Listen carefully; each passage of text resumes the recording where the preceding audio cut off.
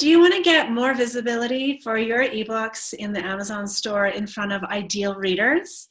Today, my guest is Dave Chesson, and he's going to share with us his insights into the power of AMS ads for authors.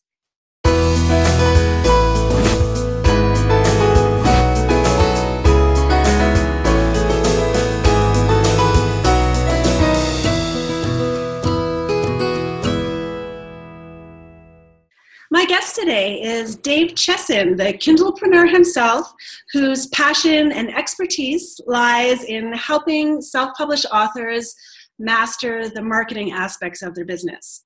And so Dave combined his knowledge and his skills in Kindle publishing and website development with his SEO knowledge and created KDP Rocket, which is this great platform, this great software that can help automate certain aspects of the self-publishing business, like niche selection, search keyword and category selection, as well as keyword selection for AMS ads. And I'm especially interested today in talking to Dave about the power of AMS ads for self-publishers. So let's get right into it. Welcome, Dave. Hey, thank you so much for having me here. Yeah, thanks for being here. I think it'd be great if we could start by just going into your background a little bit. What got you interested or starting to get into publishing with Kindle? And how did that kind of transform to you developing KDP Rocket? Yeah, well, it really starts back in high school. I remember I had just gotten this paperback from my English teacher. And I mean, it was supposed to be about some kind of like emotional period in your life. And I was like, okay, I'm going to do this. I'm going to be a great writer. And I'm going to sit down and write this thing. And I spent all these hours writing this paper, and I got it back. And before I got to see my grade, the teacher said, Dave, you're going into physics, right? I said, yes, ma'am. She goes, good call. And I got an D-. English has never been my strong suit. I remember, passing quantum mechanics, but barely passing, English 101 in college. So the idea that I'd be writing books later in life was just like, seriously? Now, this isn't to say that what I've created has been bad books or bad writing. My website, Kindlepreneur, we get 150,000 visitors per month to it. There's been millions of pages read. But the thing that what I'm trying to put out to everybody is that when you know what the market wants to read, when you know what they're actively going after, you don't have to be Ernest Hemingway. You don't have to be the greatest writer out there. You just have to have the person that has the answers and, is addressing that. And in the fiction world, understanding the way that people describe the entertainment they're looking for allows you to create something that really comes out. So when I decided I wanted to start writing, I spent more time kind of trying to understand how can I write a book that truly meets the needs of an existing market that wants to buy. And when I started doing that, that's when my book sales started just taking off, and they have for a very long time. Just recently, we looked at the total amount of money I've made from just books alone, and it's been over $300,000. And that wasn't from one lucky book or anything. It was just knowing what people wanted and being able to be that person. Over time, my writing skills have definitely improved. And, as we all know, we get better with practice.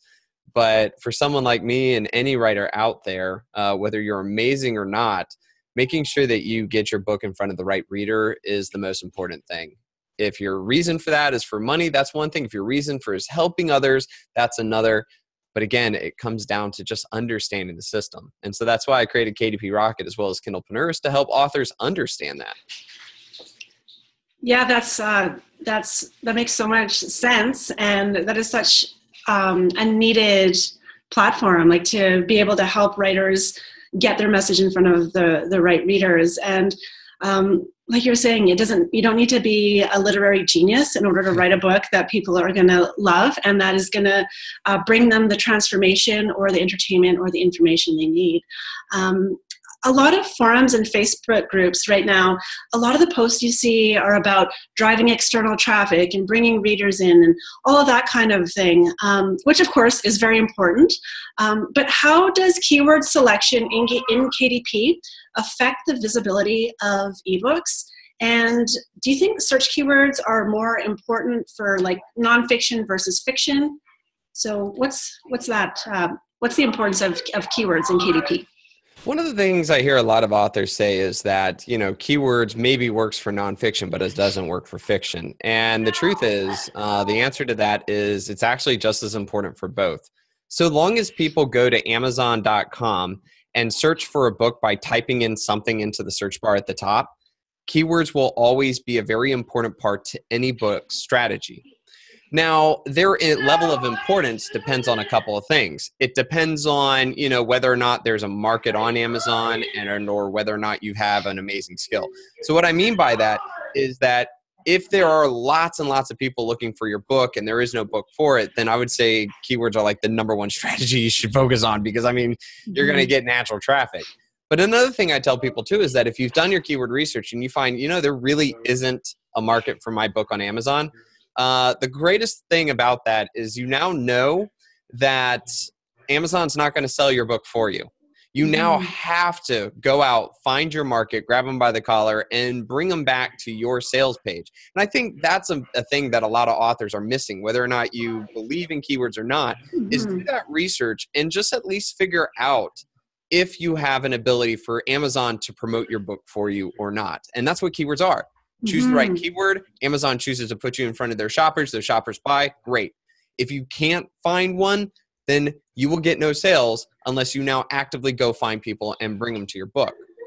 So the answer is kind of different depending on the person, the keyword, and their skill set. Some people are just crushing it with like Facebook ads. Some have just a huge email, and it doesn't matter what they write because they can always direct the right people to the book.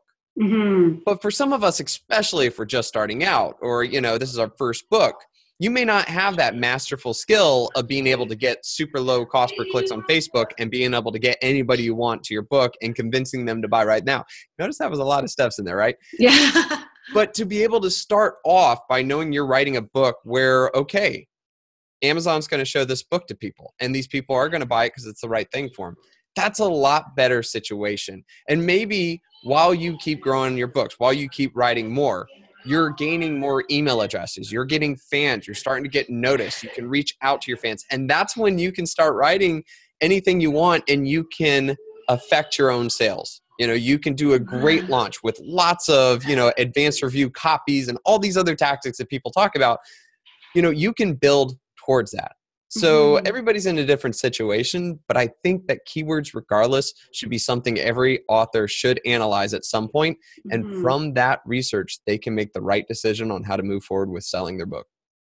Yeah, that makes a lot of sense too. So the keywords are something that from the get-go, any publisher, any author should be putting some priority in the keywords and what they're choosing for their books. And with Amazon, now we have the ability for Amazon to even give more visibility to our books by using AMS ads, which is a pretty cool tool. So why are AMS ads effective and why should authors use them? Well, the best way to answer that first question is to try to compare it to like one of the more popular ones, which is Facebook ads, right? In Facebook ads, you have to create something that interrupts, and I call it interrupting advertising, but it interrupts somebody's socializing, right? We go to Facebook not to buy something. We go to Facebook to maybe watch some cat videos, check up on our friends, see what they ate last at a restaurant, whatever it be. We're there for something else. Well, your advertisement on Facebook has to stop them from doing that, convince them to leave Facebook, convince them that they now want to buy a book, and finally, you got to convince them to buy your book. That's a lot. That's a lot of steps. And some of the advanced Facebookers, what they have really is a landing page with email. They get the person an email, then they write this big old autoresponder system to try to get them to warm them up to the sale or what have you. Like, all right, we just had a lot of steps and it takes a lot of work to be able to get that right. With AMS, on the other hand, you're not having to do any of that. All you have to do is convince them to buy your book. Just that one step. Because in AMS, Amazon is showing your book to people who are already on Amazon searching for their next book. You just got to convince them that your book is the one they should pick up and not some other book.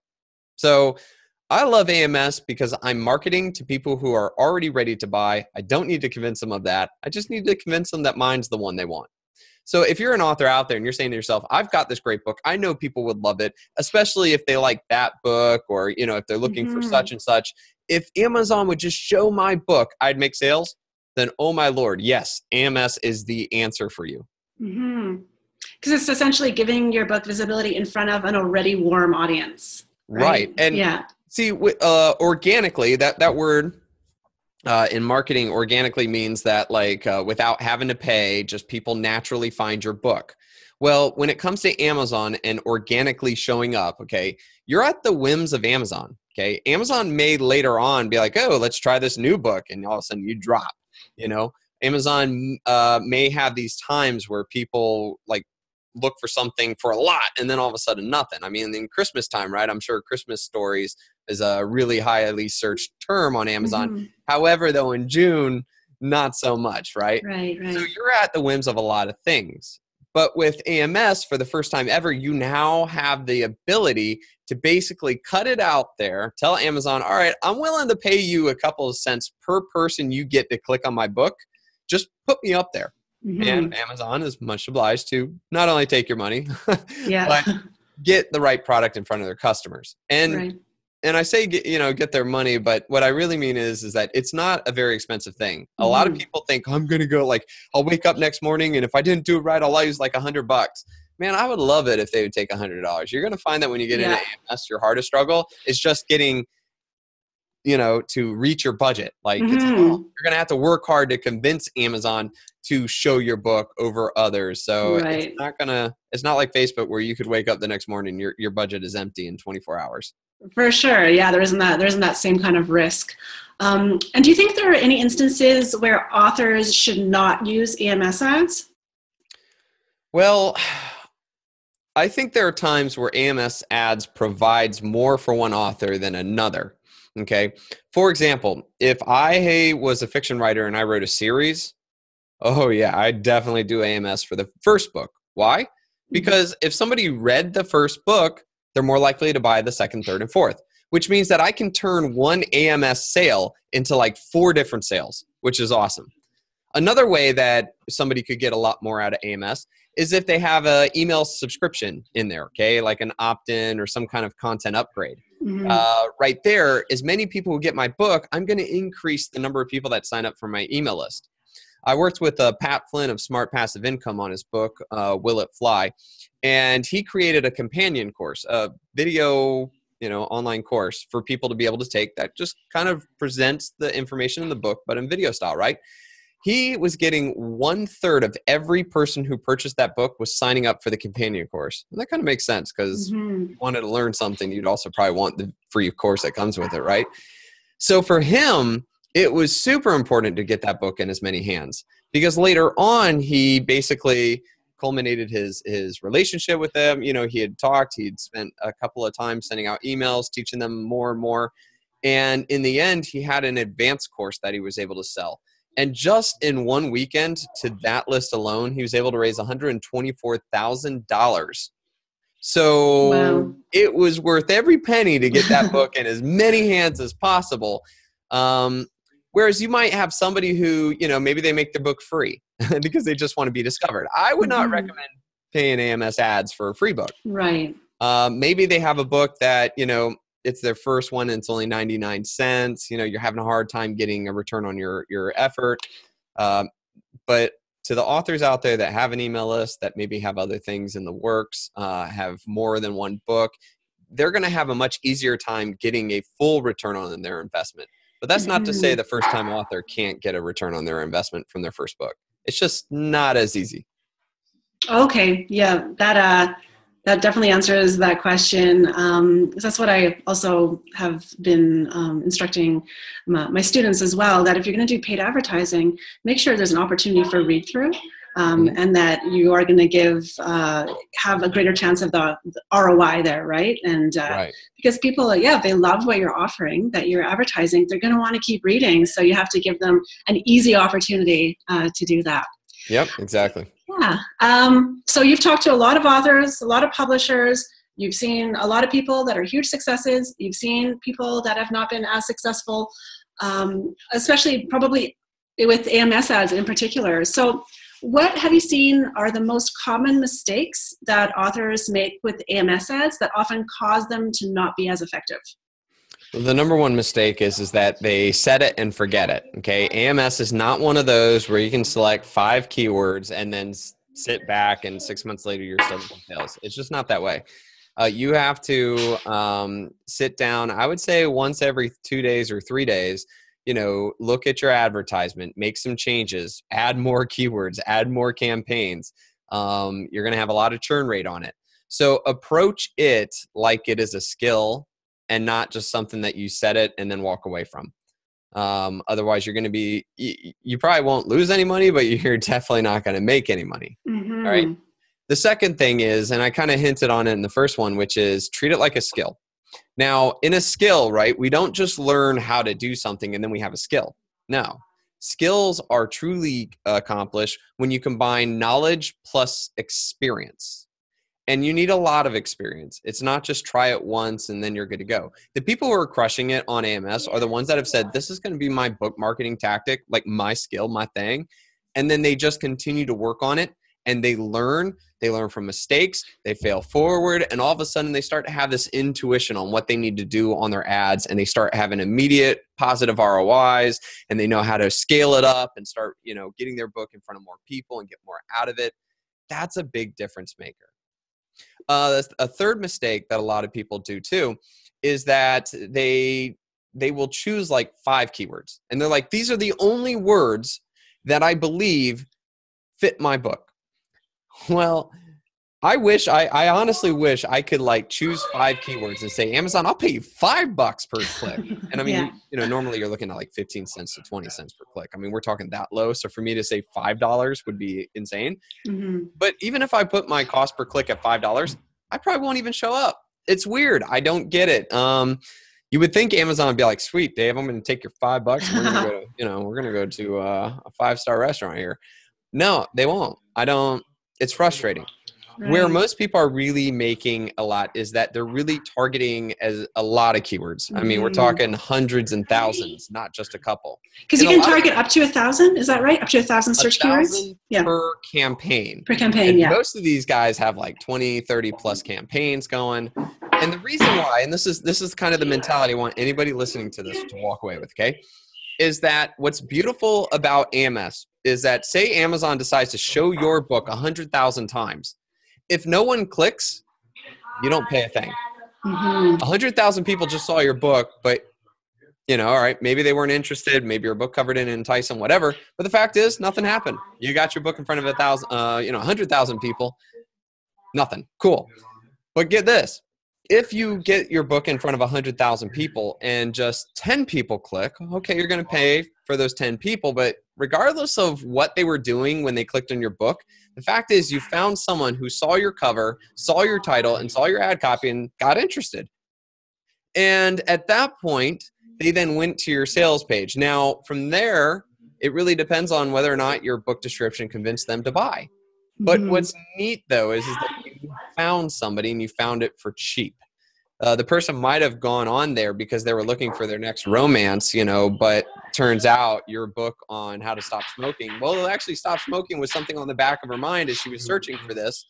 Oh, yeah, that's a good call. And looked at it. See, it's almost, in a way, the best tactic is get it out there.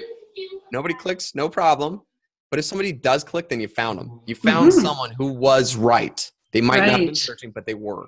So that's a really important aspect that authors need to understand. And like you were saying, those keywords, like choosing a lot of keywords is best because your buyers may come from somewhere really unexpected. But to find, say, 1,000 keywords that are relevant to your book, that is a lot of tedious work to go into the store, look through the keywords in the search bar, look through the hot new releases and through the top bestsellers in your category. We're talking hours and hours of work. And more importantly, like I said, is you got to do that at least once every 3 days or 2 days. which is crazy. It's so crazy. But the cool thing is KDP Rocket can do this tedious task for you literally in an instant. It is incredible. You put the keyword in and then it finds this massive list of relevant keywords for you just in an instant. So can you explain how KDP Rocket does this, how it finds the keywords for you? Yeah, well, the best way to describe it is the way that somebody would do it manually. And then we're like, hey, we got a program. We can do this automatically. So when you're looking for the best keywords, okay, for your book, you want to start by getting Amazon suggestions. And that's by writing in a particular keyword in the search bar and then letting Amazon say, hey, you know, when people type this in, they also type these things in too.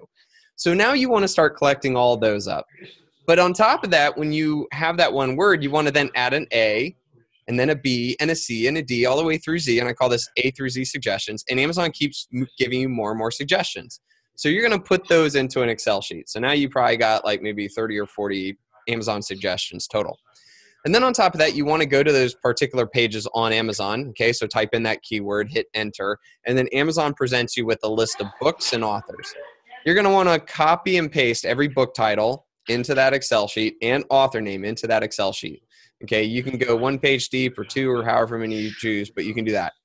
Another thing is you go into those individual books and you look at the categories that they're a part of, and then you click on those and you do the same thing to the category list. You copy the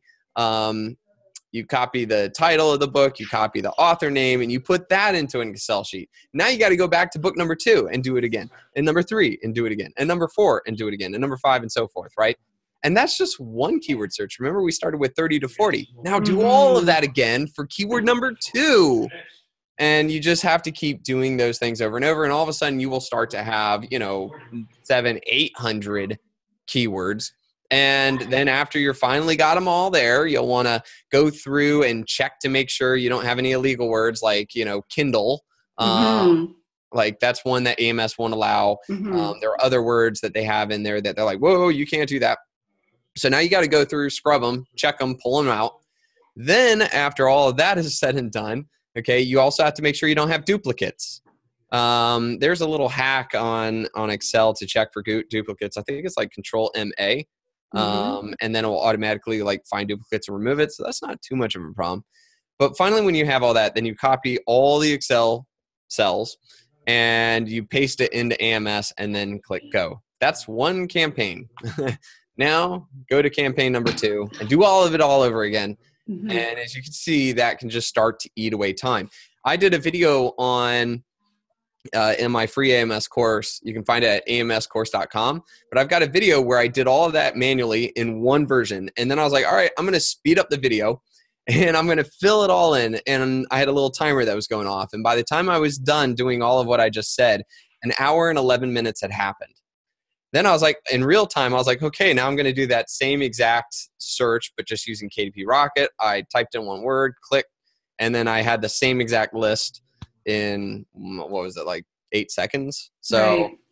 I mean, and then if you got to do like 7, 8, 9 campaigns, I mean, that's 8, 9 hours you would have spent it by hand, whereas, maybe it's 30 minutes total with KDP Rocket. So I'm not going to lie, I added that feature because I was like, oh my gosh, this is ridiculous. And so, yeah. Thank you. Thank you for doing that. No problem. Like anyone who's came through. Yeah, no kidding. Anyone who's been following me for a while knows I don't use a lot of tools as far as for publishing, for keywords and whatnot.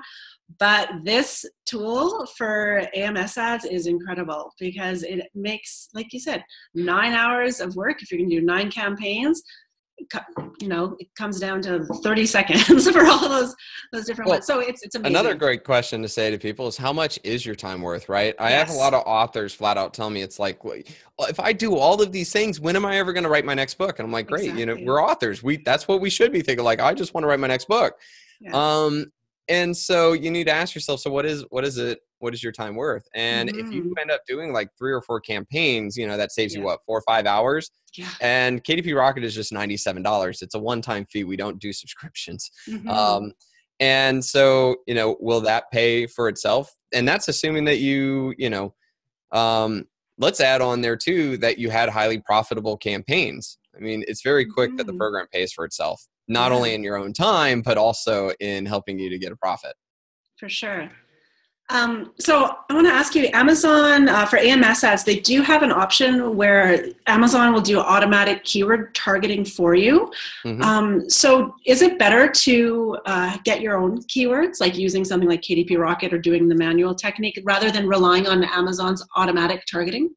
Yeah, so the bummer part about automatic targeting is that even though it's a lot easier and quick, that's the same words that they're giving to other people as well. So the competition is a lot higher, which means the cost per clicks are going to be a lot higher. You're going to have less chance that you're even going to get impressions, as in that Amazon's going to choose you to be shown. A lot where people are finding the best is when they're getting keywords that people wouldn't have naturally thought of when they sat down to type. Again, with like Pat Flynn, when I did his AMS ads, our most profitable keyword was Ivanka Trump. and I to this day, I don't really understand that. No, his book, Will It Fly, is not a conservative or political book by any means. Really, his book is about how to figure out if your business idea is going to succeed and how to, do better with it. Well, the thing is that nobody else, I guess, was targeting Ivanka Trump for keywords. So we got a lot of impressions, and it turns out there were a lot of people when they were typing in Ivanka Trump or looking up something Ivanka Trump related, that his book connected, and he got a lot of sales just from that, and he really paid little to no. If we hadn't have used like KDP Rocket to kind of pull that, we never would have figured out Ivanka Trump was a good one. Some people will even intentionally put in misspellings because, let's face it, we're not the greatest grammar people, nor are we the best spellers when it comes to search. We just quickly jab something in there and hit search, and we're like, all right, algorithm, figure it out. You know what I'm looking for. And so therefore, if nobody else is thinking to go and find these misspelled words, right, and you're the only person who thought about that, you're not competing with anybody. And you're having a great time because you're getting impressions for super cheap and you're not competing with somebody else. I don't know if you can see in the background that I have a baseball that's actually autographed by Mickey Mantle. And Mickey Mantle, but I also have another one by Joe DiMaggio. And the coolest part about the Joe DiMaggio ball was I got it for pretty cheap. And it's because I kept looking on eBay for the misspelling of DiMaggio. Awesome. And sure enough, somebody finally misspelled his name. A little sad story was it was a widower, and then she was selling her husband's collection. So I do kind of feel bad about that. But the fact of the matter is that nobody was watching that ball because nobody thought to type in the misspelling. And it turned out it was just a bidding war between me and another guy, and I got it for like $200. And it's PSA certified. Wow. Collectors out there. It's like, what? Wow. So, good little tactic on eBay is go after the misspelling. Yeah. And that's kind of the same thing with AMS is that if I'm going after a misspelling and nobody else is even thinking to do that, anytime somebody misspells, like, cha-cha, I got it, And because nobody else is competing, Amazon's like, sure, 3 cents, whatever. Yeah, exactly. And KDP Rocket will automatically bring up these keywords for you to use. Yeah, if people are misspelling, Amazon's algorithm sees the misspellings that says, hey, people actually type this in when they're, and then it pulls those suggestions and you have that. Another thing too is that new and hot selling books, right? They've got a lot of fervor, but nobody's targeting them because they're new, right? Right. Oh, KDP Rocket's pulling those in. And so now you're advertising next to a book that's getting a lot of traffic, but nobody knows about it yet. As a competitor. So, again, those are where opportunities lie.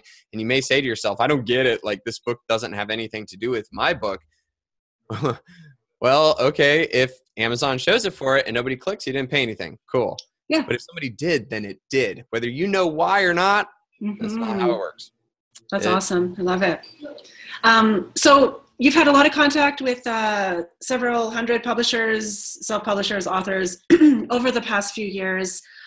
What would you say are the most important factors contributing to overall success of people who are self-publishers? What are those key factors that contribute?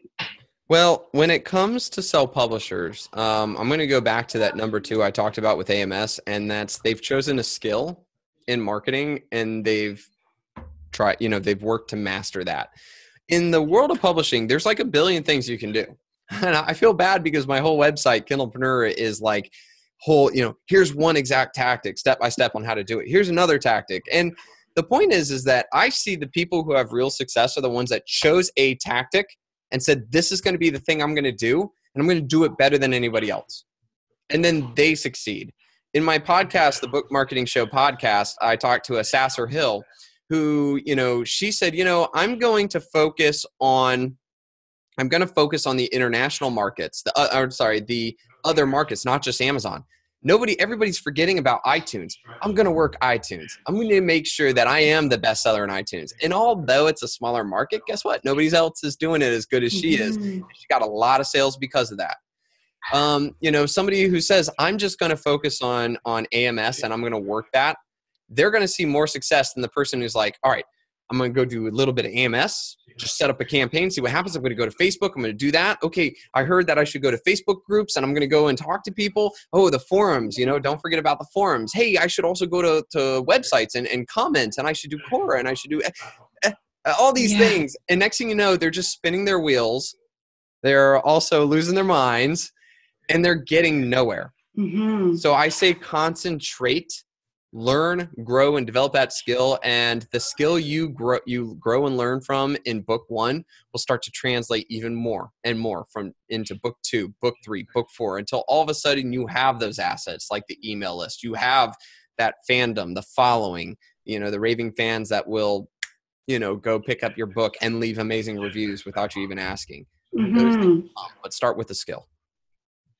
Yeah, I love that. That is so, so true. And another thing that I teach and recommend is that you look for things where you can get the most visibility that you set up once and becomes kind of automated, or something that you can do that can make it so that you can save time so that you can focus on the higher level activities in your business, whether it be the writing, whether it be like the strategic planning of marketing or whatnot. That's where KDP Rocket is an awesome tool, in my opinion, for the AMS keywords itself, because huge time saver. So yeah, thank you so much for joining me today, Dave. This was so informative and really interesting, and I actually learned a lot. So thank you again, and we'll talk to you again sometime. Again. Sounds great. And again, thank you for having me. Okay, bye. Be sure to go down into the description of this video, click the link, and get my blueprint on how to go from book idea to Amazon bestseller. And if you want to see more videos like this, more interviews like this, be sure to subscribe to my channel. We'll see you on the next video.